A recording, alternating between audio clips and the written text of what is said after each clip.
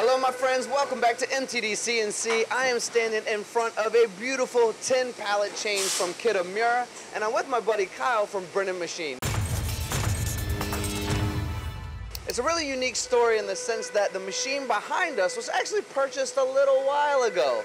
And it's not every day that the machine tool companies have the capability to adapt a pallet change system later that completely communicates with the original system, which is a bonus. So with that being said, Kyle, we know Kitamura for its quality, its value, its long life, because you have second generation kids coming in here, all of that. But I want to jump into the deep end of the pool first and go, you've added a pallet change. What enticed you to do that?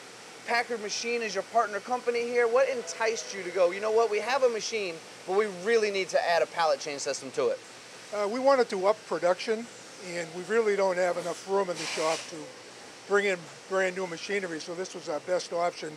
We can run this 24/7, runs all night long.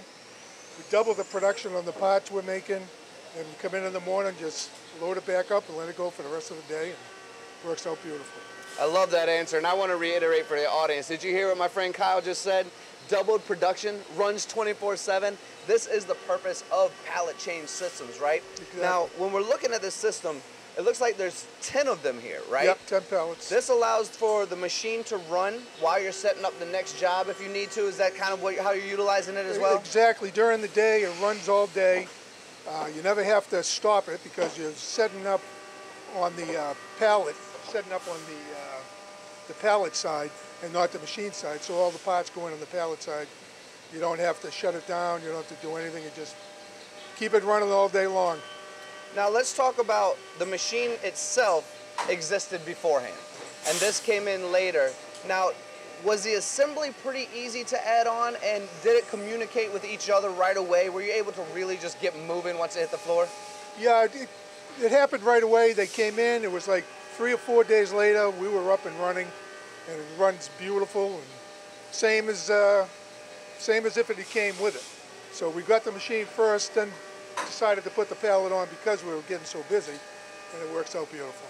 You know, Kyle, I have you on camera, so I'm going to take this opportunity, although we're standing in front of this newly adapted Kitamura machine, I'm going to take this opportunity to talk with you about why horizontal machining, as well as looking straight across from here on a brand new pallet change system as well, and the ability to run 3 different jobs at the same time.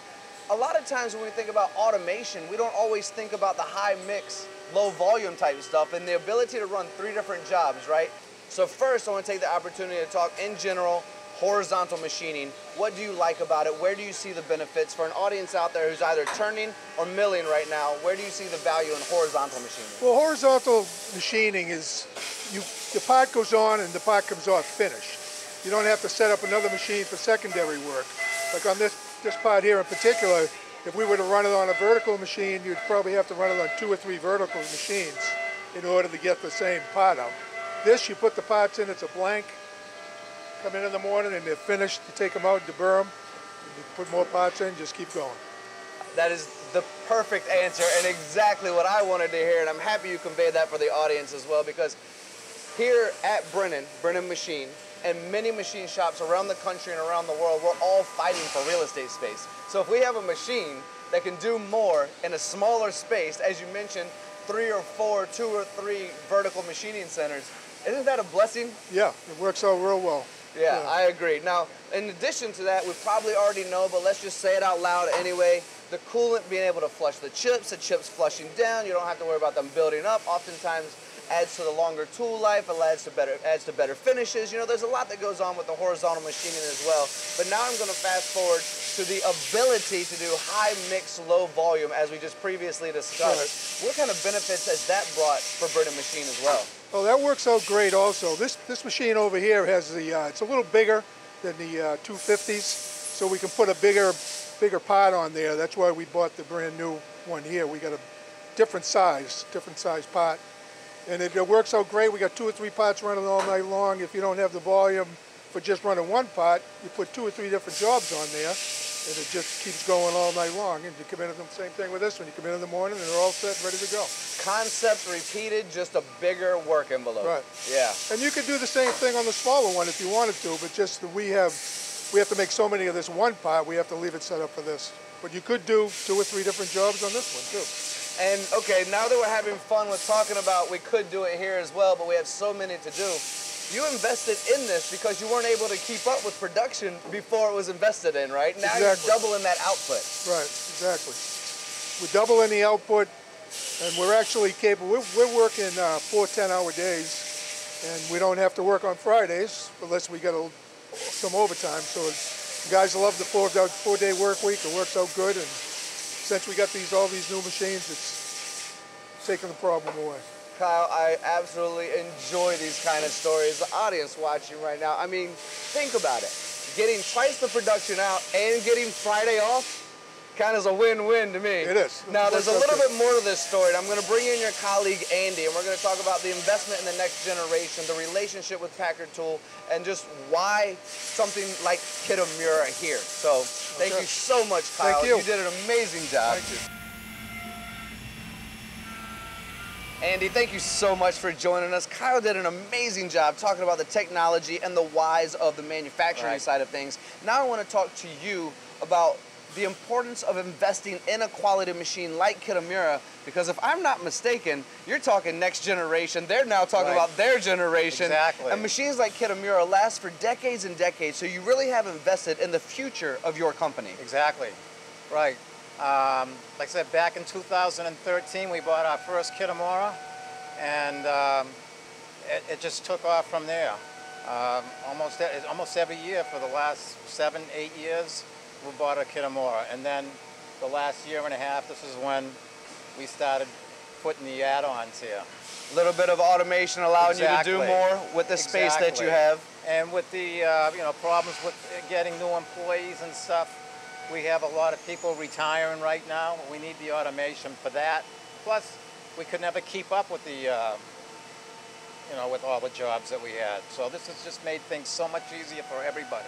Some people would say that's a good problem to have, is to have the jobs. To have. So that's what you know about the quality of Brennan Machine for sure. Not only is the jobs were piling up, so they needed to invest in automation, but they've been working with Kitamura and investing in their future for you, because this is one of the nicest and largest CMM rooms I've ever seen with a company this size, so that's impressive. Now, if it's okay with you, we've talked a little bit about the future and the next generation, You've bought 7 of these machines in the last decade. Right. So let's segue into your relationship with Packard. I believe even your father had a relationship with Packard decades and decades ago. Would you mind sharing that story? Yeah, he did. You know, when I was in high school, he bought a 9-inch South Bend lathe, okay?